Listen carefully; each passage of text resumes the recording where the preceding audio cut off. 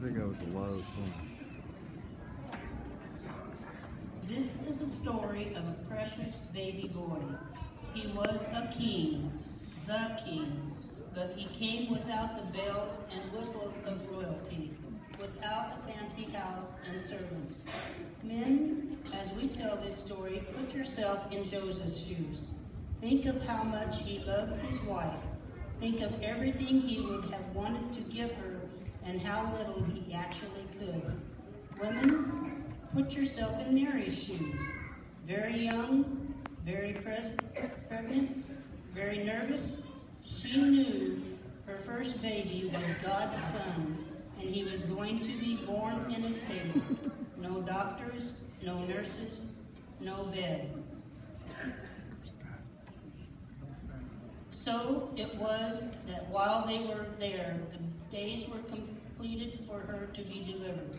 And she brought forth her firstborn son, and wrapped him in swaddling clothes, and laid him in a manger, because there was no room for them in the inn.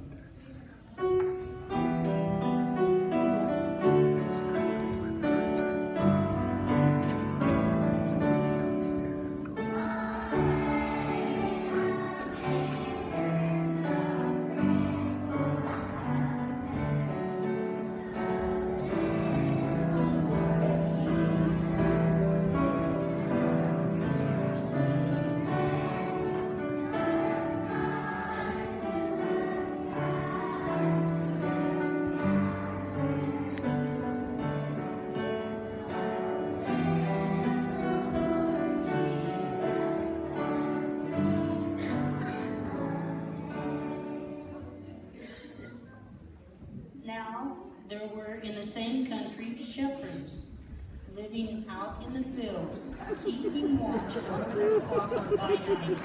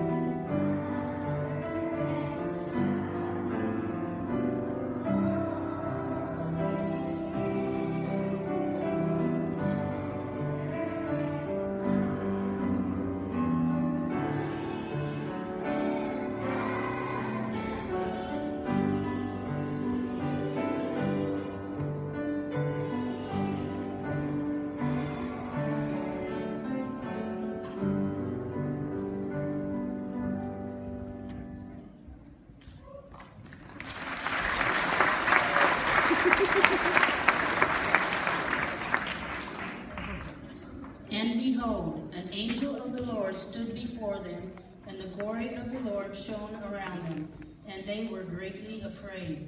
Then the angel said to them, "Do not be afraid, for behold, I bring you good tidings of great joy, which shall be to all people. For there is born in you this day in the city of David a Savior, who is Christ the Lord. And this will be a sign to you. You will find a babe wrapped in swaddling clothes, lying in a manger." And suddenly there was with the angel a multitude of the heavenly host praising God and saying, "Glory to God in the highest, and on earth peace and goodwill towards men." 5, 6, 7, 8. Who do we appreciate? Jesus! Woo! That was cute.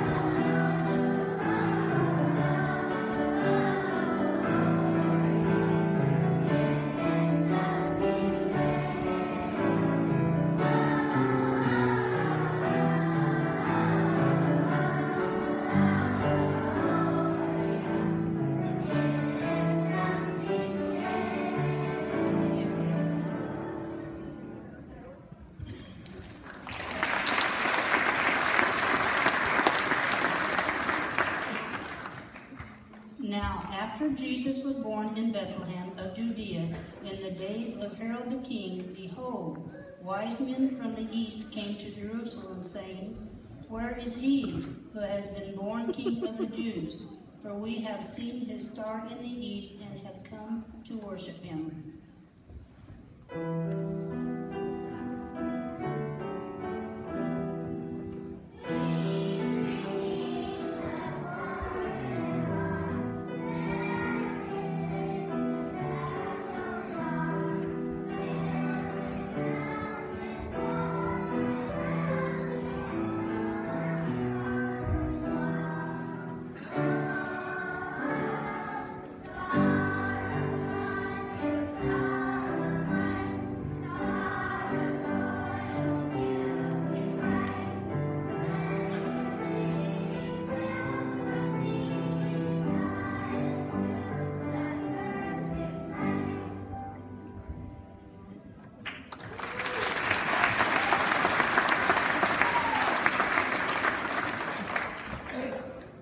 For unto us a child is born, unto us a Savior is given, and the government will be upon his shoulder, and his name will be called Wonderful, Counselor, Mighty God, Everlasting Father, Prince of Peace.